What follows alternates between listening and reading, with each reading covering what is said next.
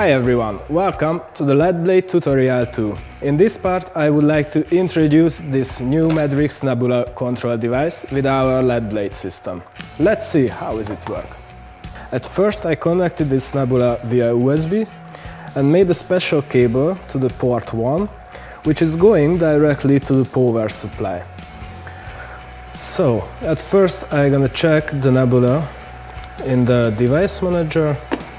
Yeah, here is the 8 universe on 2 ports, and I'm gonna check the driver on the output.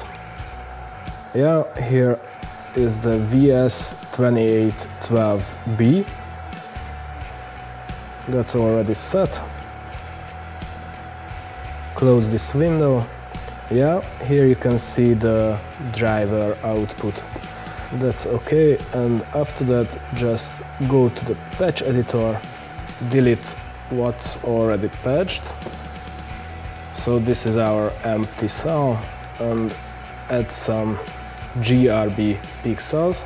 Yeah, just a 2 by 30 surface because we use 60 LEDs per meter in our LEDstripes. And add. And our signal is already on the blade. Just close this window and that's all. This is the easiest way with the MADRIX system.